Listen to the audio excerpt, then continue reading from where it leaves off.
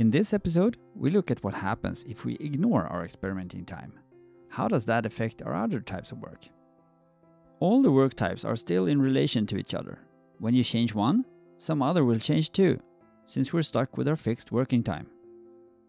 Now, what would happen if we decided to cut down on our experimenting time? Correct! Our products are getting older by the day, since we no longer stay updated on what is new by experimenting with it.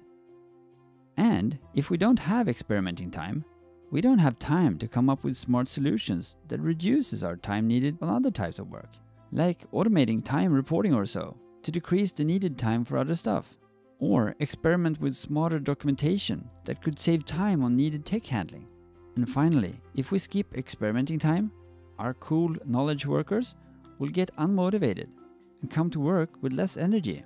And that's sad. So, cutting down on our experimenting time has consequences that will block us from getting more time to build new cool stuff. And eventually, probably slow us down to a less motivated team.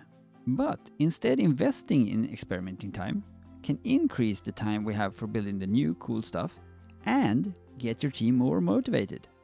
That sounds like a better deal. Next, let's look at what happens to our unplanned work and needed tech handling when we release new cool stuff. Stay tuned.